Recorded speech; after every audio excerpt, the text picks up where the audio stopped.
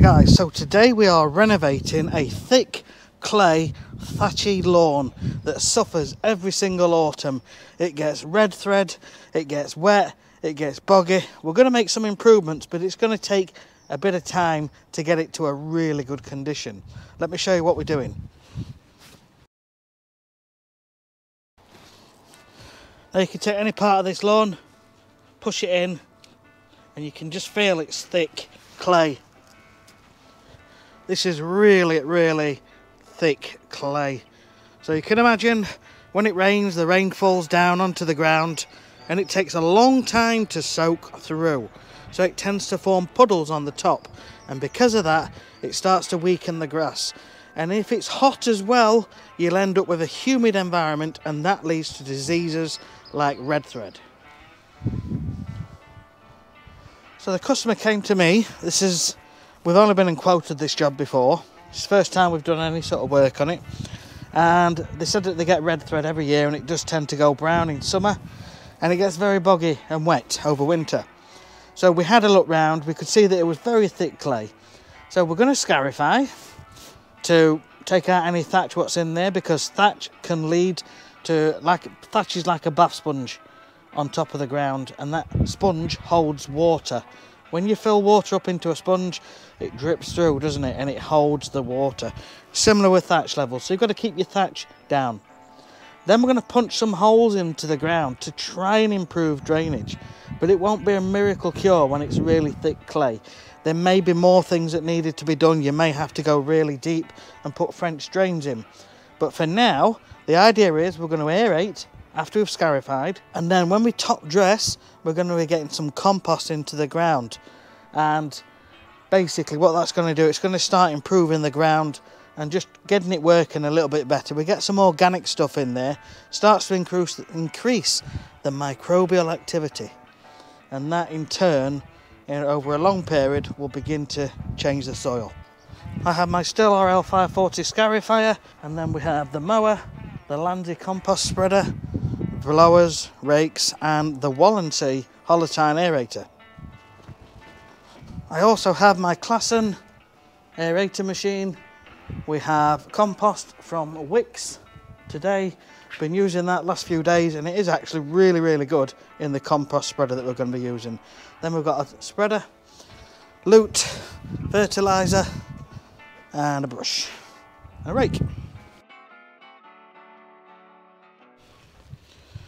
Now what you can do, because I get asked this question a lot, is what do you do when you've got weeds? Well, you either weed spray and then you renovate several weeks later, or you do your renovation and then you look at weed spraying a few months later. One other thing you can do is just to get a trowel or a little fork and dig out any difficult weeds. We've got some violets. I think it's a violet. Looking at the shape of the leaf, yeah, it's like a spade shape. So you can try and get any difficult ones out, and try and get all the root out.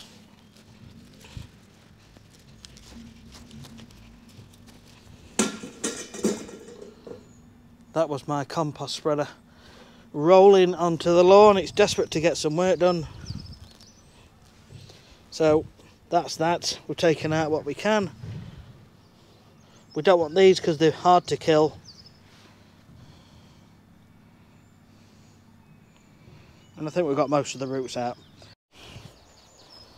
Now they're currently having some building work done, so it's always worth just having a little look for any stones or rocks, because if they get in your machines, it's going to damage the blade, but also the rocks can actually fly out and smash windows. And there's a large expanse of glass across the rear of this property, and I don't fancy having to pay to get that repaired, which would be considerable.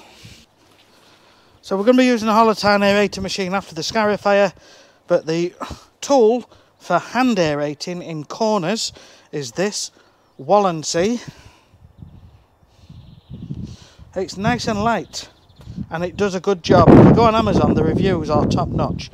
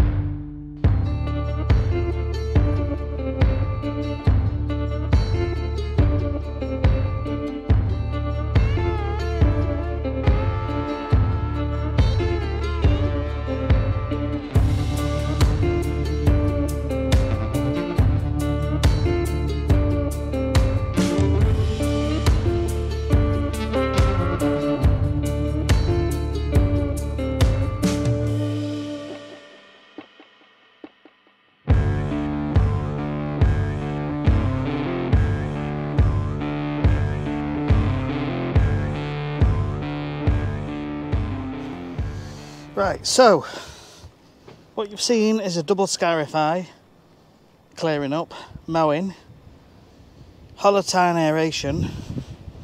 We wanted the ground to be fully prepped, and that is the most important thing, making sure all these steps are taken care of.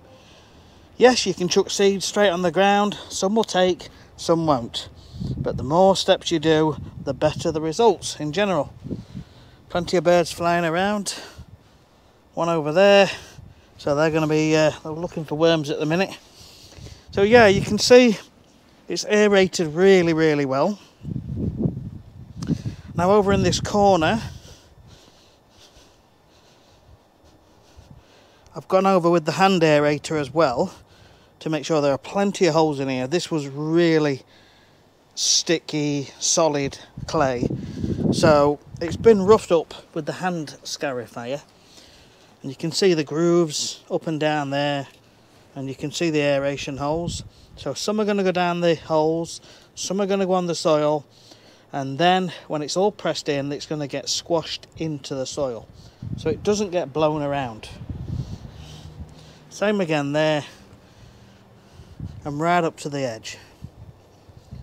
So in general, it's actually come up pretty well, and I'm pleased with it.